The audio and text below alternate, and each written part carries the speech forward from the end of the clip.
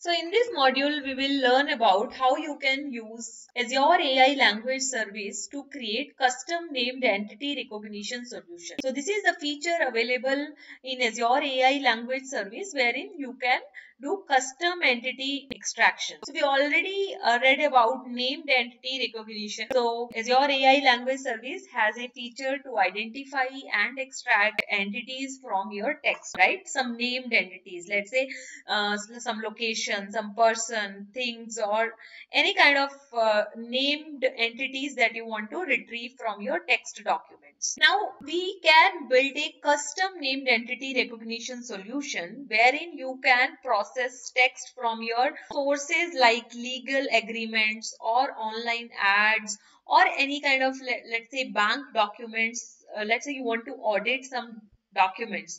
So these kind of documents you can use, which can be in unstructured format, and you can extract certain entities from those documents, and you can use these kind of solutions wherein you can categorize your text into specific types. Okay, the elements within your text you can categorize under specific entities like people, location, objects, events, right? So here it can help you to enhance the ability to process and analyze large volumes of unstructured text data, and it makes it very easier to extract the meaningful information for your various apps. So let us understand what exactly is the importance of this custom named entity recognition. It is a Azure API service that can identify and extract user defined entities from your document. So basically you can train a model wherein you can train your model with your own entities, right? So you can have the entities names that range from name and the addresses on your bank statements to specific terms for knowledge mining and improving your search results. So that means, let's say you want to define certain entities which can search those kind of similar text related to that entity from your large number of text documents. So you can build a model and you can use that model in your application. Now let us understand the difference between custom versus built-in named entity. So what is built-in named entity? So your Azure AI language provides built-in entity recognition wherein you can identify common entities like person names, location, organizations, URLs. So these are the built-in capabilities to extract these kind of entities, right? Here your service will be requiring very minimal configuration. You need not use large amount of data to train the model and all. You can readily call your service, call the endpoint of your Azure AI language service, and you can specify your documents which you want to analyze and extract these kind of built-in entities. So here you have your endpoint and then you specify the version, API version which you want to use, and this will be your response example. So here your response from this kind of API when you call to analyze your text could be like entities will be there. So the text that it has identified, and it can categorize under that specific entity like location, whether it is a date, time. So there are very few predefined built-in capabilities that you have which you can use to extract these common entities. Okay, but when it comes to custom named entity recognition, so this is designed for extracting the entities that are not covered in your built-in service, or if you want to extract specific entity, like if you want to process your legal or a bank data, or if you want to enhance your catalog search, okay, or you want to identify specific text for your audit policies, right? So then you will have to train a custom named entity recognition model wherein you need to use the data that you want to extract. So if you want to extract certain specific entities, you have to train your model with that kind of data, right? So let us look at the steps. So it is the similar steps that we have seen in our previous module. So here also before you have to develop such kind of entity extraction model, you need to define those entities. So you need to first of all understand what kind of entities that you want to extract, and then clearly define those entities that you want to identify. For example, let's say you want to extract the entities from a bank statement. So it can be the entities that belongs to specific parts like your bank name, your customer name, your account number, account name, right? These kind of specific text that you want to extract from your bank statement, and you want to tag them to certain entities. After you define your entities that you want to extract from your bank statement, then you have to use the training data, for which you have to tag it first. So that means you have to label your data accurately by specifying which text in your data corresponds to which entity, right? So here you should be using diverse set of input documents so that your model can learn effectively. Okay, so you need to use lot of different kind of documents which has different kind of text, and then tag that text to that entities that you have defined, right? So that way your model will be able to learn from your unstructured text data that you specify to it by labeling the text with the entity names. Okay, so then you train your model, and this step will teach your model to recognize those defined entities from your different types of bank documents in this case. Now, once you have trained your model, then you have to evaluate your trained model by viewing its results, right? So here you can have certain metrics like precision, recall, which will be given a score between 0 and 1, and using that value of your precision and recall, the score that will be assigned to your model, you can evaluate whether your model is performing good or bad. So based on that score, once you evaluate your model, if you see that your model is not able to extract certain entities, okay, it's not able to identify some kind of text and not able to identify those entities that you want to identify from those documents, you need to refine your model. So how you refine your model? Once first you identify the entities that are missed or that are incorrectly extracted, then use more data around those kind of entities, okay, and then retrain your model to improve the performance of your model. Once you are satisfied with the performance after retraining your model, after re-evaluating, you deploy the model, right? So then once you deploy, your model becomes available to use via your REST API, and you can use this deployed model to extract the entities by submitting the extraction tasks through API. So you will be submitting a JSON request wherein you will specify that you want to do the entity extraction task. Okay, we'll see further how your request format would be when you're trying to extract the entities from your deployed custom named entity recognition model that you have trained. So there are certain considerations when you select your data and when you're trying to refine your entities. So these kind of consideration, when you take into account, you will be able to train your model effectively. So when it comes to data selection, you should make sure that you use diverse data, and so that you don't lose any kind of real life distribution expected in your actual data. So that means the data samples that you are trying to use should be included from different sources, and it should be of different formats, so that the training data that you're using should be similar to the real life kind of data. And then it comes to distribution. You should ensure that appropriate distribution of document types should be used so that you can help your model to learn the correct relationship. Okay, so the data that you're using should be something like it should be distributed appropriately. That means you should use wide range of data. And then accuracy. So the data that you are using should closely resemble the real world data that you are expecting to identify, right?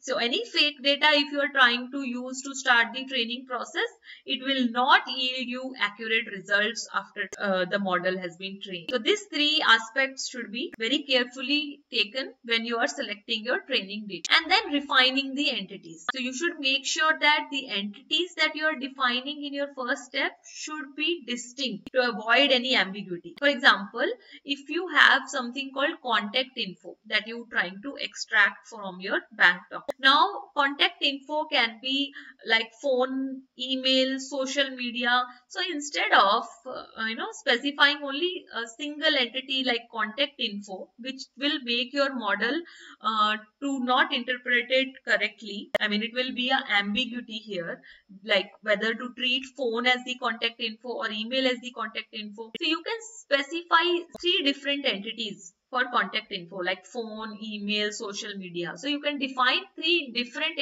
entities instead of defining a single entity called contact. Coming to ambiguous entity, if necessary, sometimes there are certain cases where your entities gets ambiguous, then you should include more examples to help model to learn differentiate between similar entities, right?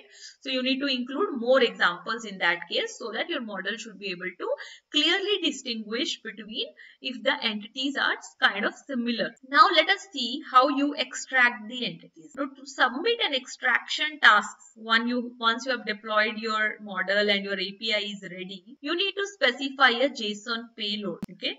So when you submit a JSON payload in your request, you need to specify a task which mentions it that it is a custom entity recognition task. And here you specify your documents which you want it to analyze. Okay. And then your project name, your deployment name where you have deployed your model. Okay. Now there are certain project limits that Azure AI language service enforces. There are certain restrictions. So you can use maximum up to 100,000 files for training, and there is a minimum number of files that you should use, that is 10. And coming to deployments, you can do 10 deployment names per project basically. So you can do 10 different deployments. You can use 10 different deployment names per project. Coming to APIs, while authoring your API, you can submit 10 post requests and 100 get requests per minute. So 10 deployment names, that means 10 post requests you can do while authoring. So that means you are authoring an endpoint here. And you can do 100 get requests to the API to get the status of your authoring. And then when it comes to actual analysis, you can do 20 get or post requests. That means you can submit 20 post requests, JSON requests, and then you can do 20 get requests to retrieve the entities. And coming to your projects, you can have one storage account per project wherein you will be storing your data, and you can have 500 project per resource. So per AI language resource, you can create 500 different projects. And for each project, you can have 50 trained models deployed. Okay, so 50 different trained models you can deploy, and then you can compare which model is performing well. Coming to entities, your each entity can be up to 500 characters, and you can define up to 200 different entity types. Now coming to labeling your data, labeling or tagging your data correctly is very crucial, as I told earlier, for training your custom NER model. So here is a step-by-step guide that you can use to label your data, and you can use Azure Language Studio interface, which is very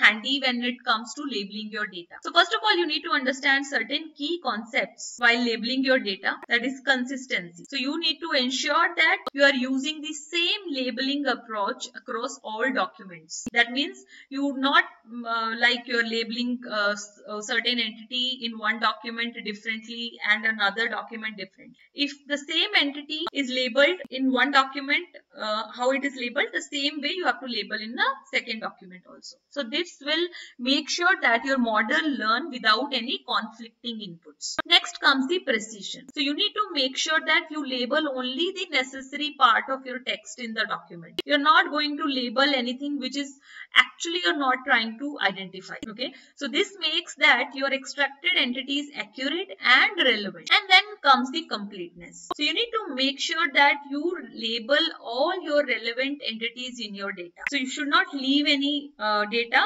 which actually you're trying to extract or actually trying to tag with certain entity and you're not labeling it. So you need to make sure that all the instances of your entities are recognized by your model.